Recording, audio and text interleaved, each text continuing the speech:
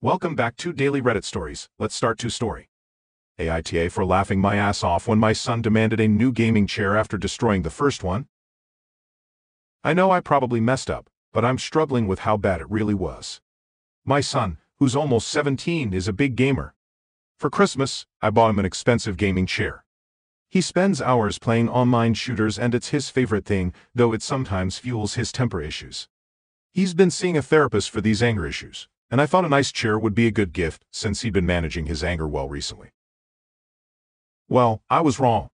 The day after Christmas, he started playing and, naturally, things didn't go his way. He was losing in the game, which got him riled up. The situation escalated, and he ended up slamming his chair to the ground, breaking it. When he came to me later, asking if I could replace it because it was a gift and he really liked it, I lost it. I couldn't help but laugh. It wasn't just a chuckle, I was in a full-blown laughing fit. I know it sounds awful, but the more he tried to argue that he deserved a replacement because it was a Christmas gift, the funnier I found it. I was barely able to breathe, and every time he said something like, "But I need a chair," or "What am I supposed to do now?" I laughed even harder. I tried to explain that I wasn't laughing at his feelings, but rather at how absurd it was for him to expect me to replace something he broke out of anger. I told him that respect for belongings comes with maturity, and if he couldn't manage that, then he couldn't expect a new chair. He was absolutely furious and hurt. He felt slighted and disrespected, and I get that now. I feel terrible about laughing, and I can't help but think maybe I had some sort of mini breakdown. It was like I couldn't stop myself from laughing, even though I know it was wrong to react that way. But honestly, his demand felt so ridiculous that I couldn't contain my reaction. My son's still angry with me, and our relationship is strained because of this incident. I understand why he's upset, but I also feel like his request was so out of line that it triggered my response. I'm torn between feeling guilty for my reaction and feeling justified in my frustration over the whole situation.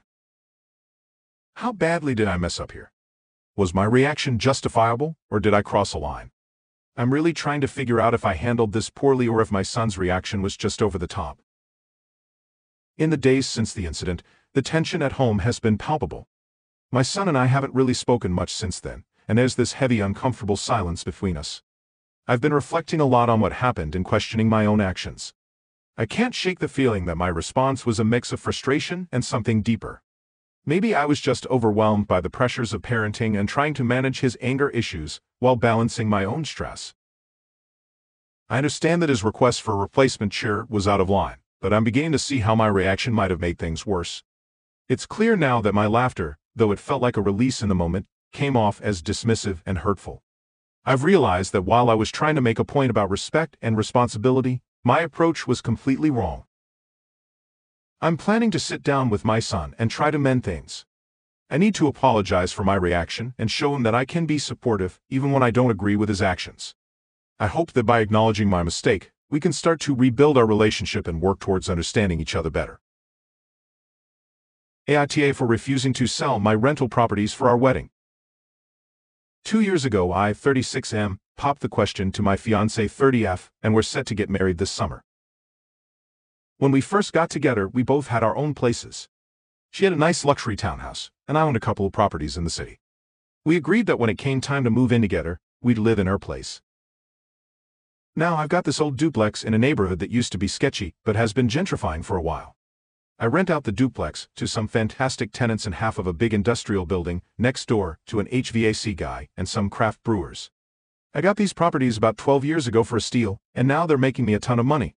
I could lose my job tomorrow and be totally fine. But my fiancée doesn't see it like that. Since we moved in together, she's been on my case about selling the properties. And as the wedding gets closer, she's been pushing even harder. She sees those properties as a big pile of cash that we could use for the wedding, honeymoon, or upgrading our living situation.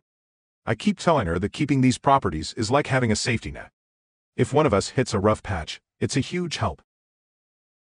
Last Saturday, we had the biggest blow-up yet. I lost my cool and told her straight up that she's a spender and I'm a saver, and I also brought up her credit card debt. Things have been pretty chilly since then. So, am I the bad guy for refusing to sell off my second income? It started fine, but quickly went south and ended in a big fight that degenerated into a lot of petty shit slinging by the end. She accused me of not trusting her fair, and I pointed out that her habits make it basically impossible to trust her with money anyway. Probably not my proudest moment. But I did again make it clear in no uncertain terms that the properties are staying in the LLC and I won't sell them, and that the financial decisions regarding them would be mine alone. I may have also had a few choice words about the princess for a day wedding she wanted. After a couple of weeks of avoiding each other and not talking, and me sleeping in the basement of the townhouse, I said I wanted to hit the pause button and leave for a while. She was upset, but didn't say much. I loaded up my things and went to my parents' house and told them what happened. They told me I could stay as long as I needed. Somewhere near the end of April, I got a call from her dad out of the blue. What the hell? Demanding to know what was going on and why I'd broken things off. I tried to explain what had been going on, but he was the angry dad of an upset young woman, and I don't think much got through. That call ended with him calling me a scumbag and hanging up on me. I've only had a few properly long-term relationships end in my lifetime, but that's the first time I've had an angry father yell at me about one. There's been no contact since. I'm sad that just over 4 years of my life with someone went up in smoke like this, but that's the way she goes, I guess. My parents didn't seem very surprised when I showed up, so maybe I really was the last one to know what was going on, like so many Redditors were pointing out. For some good news, and also the thing that reminded me to update my Reddit post, is that yesterday I bought another house, one for me to live in. A tiny little brick post-war brick ranch in an old subdivision about 20 minutes from my rentals. It needs work, but I'm looking forward to having a PR joke to take my mind off things. It's going to be strange living on my own again, but I think I'll manage. Comment. Soul Feezer. Good for you all. I understand that it's hard, but you made the right choice, and with that behavior from her and communication with her dad, honestly you've dodged a bullet. Money is #1 reason for divorce. You saved yourself from a lot of stress in the future. After big wedding demands often come big demands when it comes to spoiling the children, then bigger and better house demands, always new car demands. Spenders spend.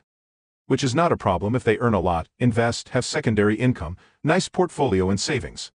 It sounds like not only does she doesn't have any of that, but also is not willing to understand and learn about it. You did good for yourself in the long run. And congratulations on the new property. Diversify that property portfolio, baby. Silly herder. I'm glad you got out of this relationship, because it was not going to get better. Leaving aside the issue of whether or not someone should spend that kind of money on a wedding, I didn't, and wouldn't if I did it again. The truth is that after the wedding there's a whole marriage to get through, and you guys were not on the same page at all. She pretty much torpedoed a good life with financial security because she wanted to pretend for a short period of time to be wealthy as opposed to secure. Grab HR. Good call. I honestly don't understand what was going through her head. Why would anyone give up that type of security just to have one big day? Boggles the mind. I who you don't hurt for long, and I'm sure you'll find someone worth your time and effort. Thank you for listening to today's story. Have a nice day.